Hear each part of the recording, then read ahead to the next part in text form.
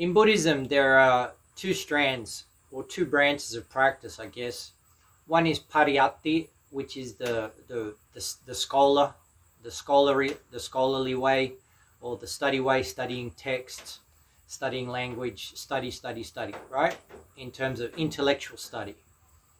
Then there's the patipatta, which is the kind of practice way, where instead of one reading all the time or doing research of that matter, of that kind, one researches oneself. One sits under the tree, sits in an abandoned place, sits in a kuti, sits in a sala, sits in a quiet place and meditates, practices, and actually develops and cultivates the Noble Eightfold Path. Of these two, I would say they're both important.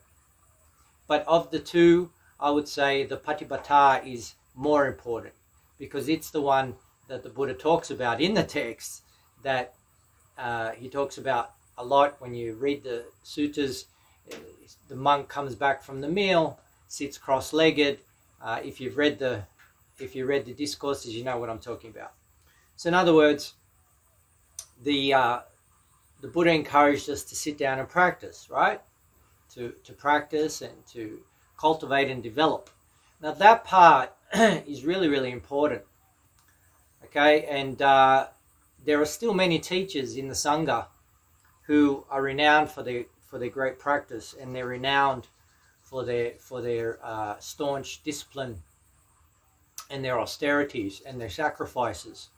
And the books are good, but what I've found in my in my travels is a lot of the big teachers, a lot of the really big famous teachers, and when I say that in amongst monks in Dhammayut tradition here in Thailand, a lot of them try to close the library and stop the monks reading, and they tell the monks to start focusing on Buddha, focusing on anapanasati, you know, this awareness of the breath, the in and out breath, and start practicing that way, and doing meditation walking, and focusing on developing 24-hour sati, or 24-hour awareness.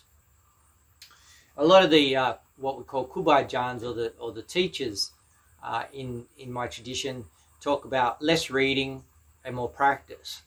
And I think that in the end, that's what's going to give you the result that you're looking for.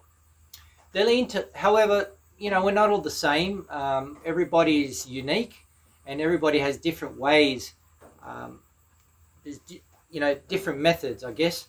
And, you know, reading is fine, but we also have to understand that in the scholarly world of Buddhism, there's always been back and forth and disagreement. Still is today, about texts, about rules, about authenticity, all these kind of things, right?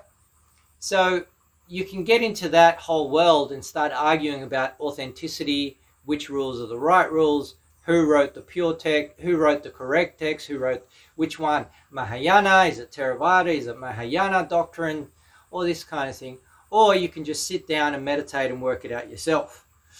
And quite honestly, that's the way I roll. I read from time to time, but I practice more, because I find that the answers come from, see, one thing that a lot of the big meditation teachers teach is that the book is here. The book is the body. The book is your mind, what's going on. The feelings are a book. If you study your feelings, they're a book. Perceptions are a book. Consciousness, massive book, right? The body, a massive book, right? Fabrications, just knowing what fabrications are.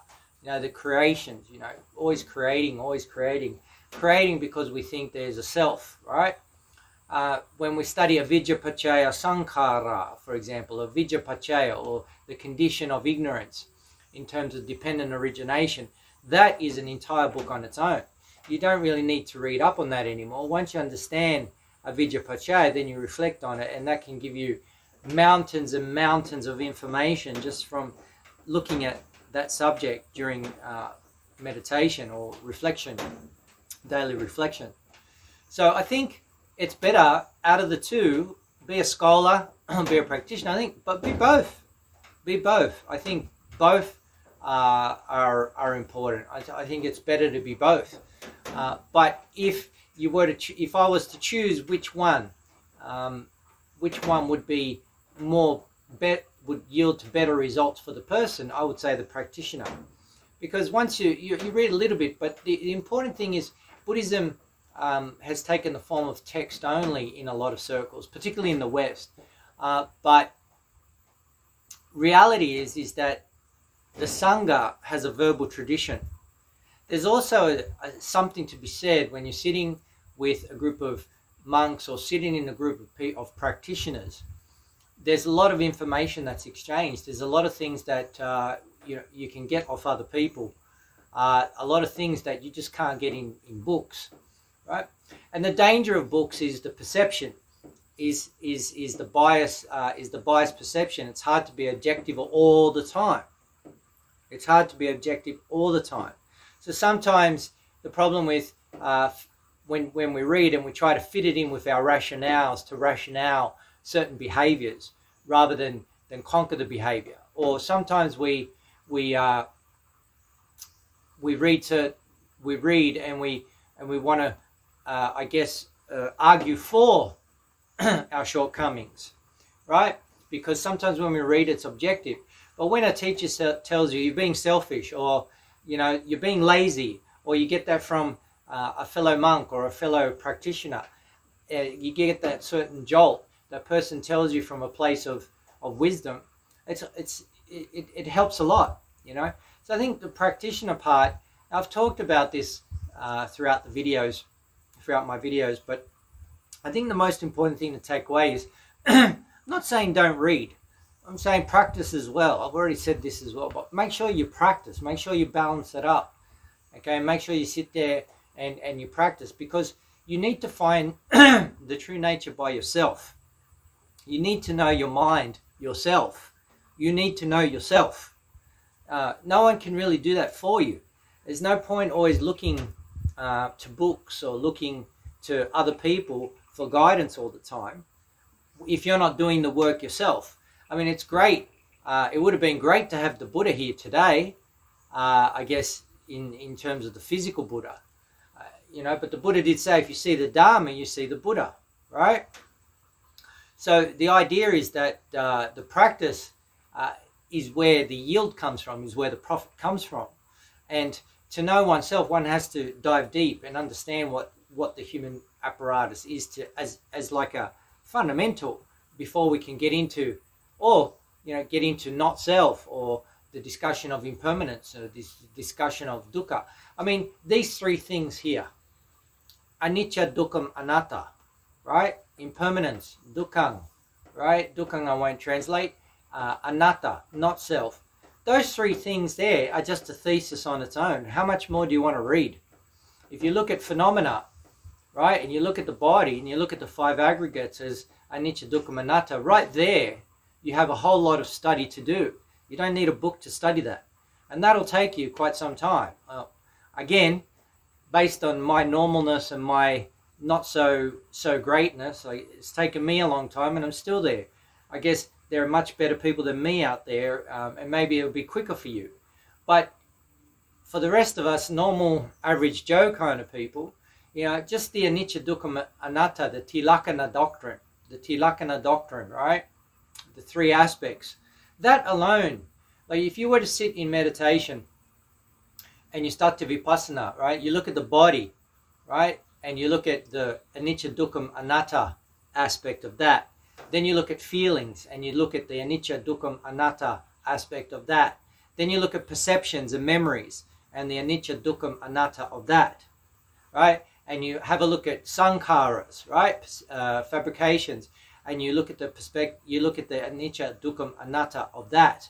And then you look at consciousness itself, because consciousness is just part of is part of the body. It's not the citta. The citta is not consciousness.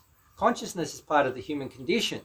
And again, even this one gets confused a lot in the text as well. But see, this is what I mean. There's a lot of things that's confusing in the texts. And so the idea is to clarify it within oneself through self-study, self-experience, right? the last thing I'll say on this is, for example, like when we look at a lot of arguments in the scholarly world, particularly over the rules are always a hotspot for arguments. So just to put it out there on how I travel with the rules and why I decided to follow the Theravadan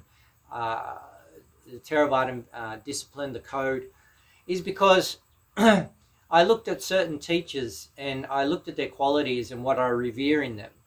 And I feel that the teachers that I follow, for me, reveal certain qualities that are rare and things that I aspire to. So for me, one of the selling points of following this tradition and these rules is because I saw the qualities I myself aspire to in some of these teachers, and they follow that tradition, they follow those rules. So that's why I decided, along with other reasons, which I won't mention here, to follow these rules as well. It's not because of what the books say. It's not just the books. It's what the teachers say, how the teachers behave and what they follow too. It's no different if you walk into a gym, or you walk in, you want to learn martial arts, or you want to learn tennis, how to play tennis, for example, and you see someone hitting in a certain way or playing in a certain way, and you say, gee, you know, I'd like to be able to do that, right? Whatever the books say, whatever everybody else say, it's of no interest. What you'll do is probably seek that person out and say, hey, you know, can you teach me? And the person will say, you hit the forearm like this. And another teacher will say, no, that's nonsense, you hit it like that. But no, I want to hit like that. So you have to learn off that person that way, if you know what I mean. So that's how I travel a lot with how I try to balance the study plus the practice, is that the people I get my guidance from, the teachers I get my guidance from, I believe I've chosen well, and I believe that they have the qualities that I aspire to. So when I talk about text to them, or I talk about issues, they can clarify their points of view on the text. And that's how I work through this whole scholarly thing. I don't like to get into arguments about whether the Buddhist texts are authentic or not authentic, which text is authentic and non-authentic, which is pure, which is not pure, and all that kind of stuff. It's a never-ending debate. I think, for me, one final blow to this, I think the books are all there. The books are all written as guides. There's guidelines. They give you the idea, and I don't take it any further than that. Having studied a lot myself, having written a book myself on a practical subject, I know the difficulties in writing a book and trying to make sure that the person is going to understand what you're saying, whether the person's going to be objective or subjective in their bias, whether they're going to be able to apply it, whether they're going to be able to understand it, every aspect of the book. And I don't think that that's feasible nor realistic, right? And also, you know, the perception change is always tricky when we're reading a text that stays the same, but your perception is changing all the time. I guess that can be helpful sometimes. But at the same time, the practice, it's right, Chitta is right here, the truth is right here, the book's right here. Why do I need to go through the eyes, make contact with, you know, an object out there to get the truth from that object? See, even that for me is questionable. But in terms of rules, in terms of worldly organization, that's where the books do come in handy. For worldly organization is a different thing to practice.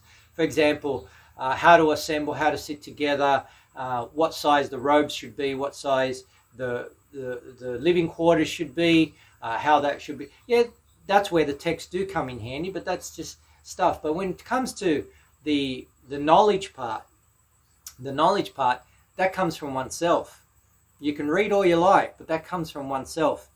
You know, I had the fortunate luck. I was fortunate to have my father, and my father left school when he was 11, and he worked on building sites from that age. A lot of people from that age, from that era, didn't go to school, right?